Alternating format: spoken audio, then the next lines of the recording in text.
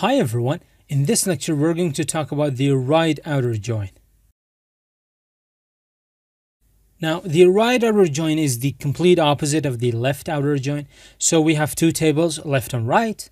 We have some data in the right table, but we don't have any matching data for those specific records in the left table.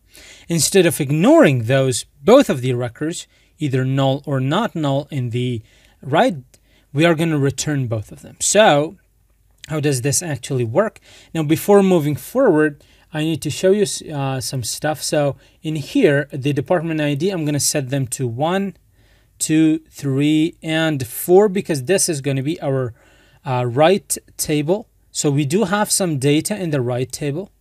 Save that. And let's go to the employees.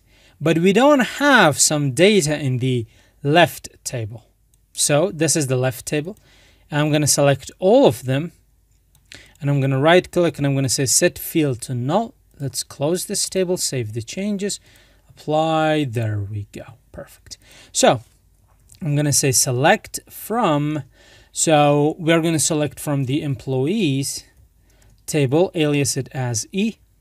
And we are going to say right outer join. Perfect. Departments, alias it as D on. So what it is that we are actually joining, we are going to say E dot, pass that there. I'm going to say E dot, it doesn't show me. So I'm going to say E dot department underscore ID is equal to, let's join it with the D dot department underscore ID. So which columns do we want to grab from here? Let's say we want to grab the first name. Let's grab the last name.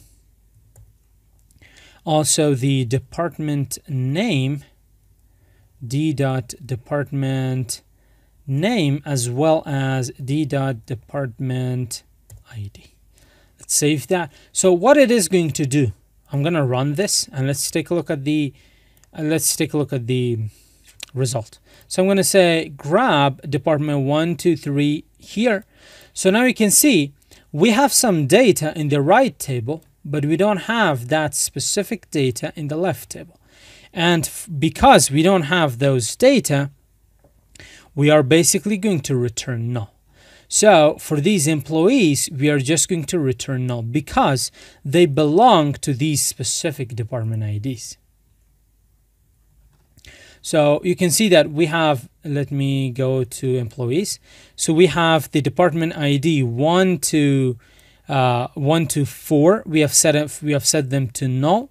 And you can see because they do not exist again in the left table, but that department ID actually exists in the right table, we are going to return the matching results from the right to the non-matching results in the left. And this is called a right outer join. Now, keep in mind that we're not actually concerned with the employee names, because if you highlight this, you can see that we have, how many were they? That's 3, 4, 5, 6, 7, 8, 9, and I think 10. 9 or 10, I'm not really sure. So anyway, we have 9 or 10. I gotta count it better. So 1, 3, 4, 5, 6, 7, 8, 9. I think that is it. No, that is 10. So we have 10 employees, and you might ask, okay, but here we have only 4 records. So where are the rest of the employees? Now, the thing that you need to keep in mind is that if you open up the departments, so you can see that the department 1, 2, 3, and 4, they are set to null in the employees department. We don't care how many first name and last names there are. Why?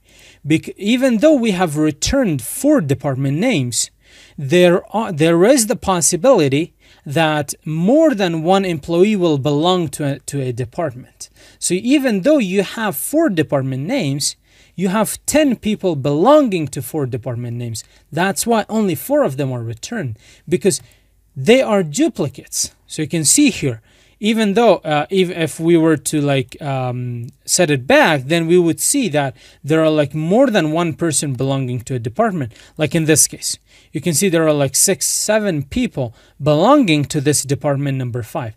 So what is the department number 5? Let's take a look at that. There we go. So you can see how many employees belong to only one department. So the reason again is because more than one employee will belong to a department. That's why we only return the department names, not the employees. Because remember, the employees don't exist. They are non-matching. That's because the department ID for those are null. Therefore, the first name and last name is going to be null. So you don't have to be very. You don't have to count the like there should be 10. What would these other 6 departments be? Like a duplicate of these? No. Because these values are null and we are just referencing them once. If they were null, then we would have referenced them multiple times. That's it for this lecture. See you in the next one.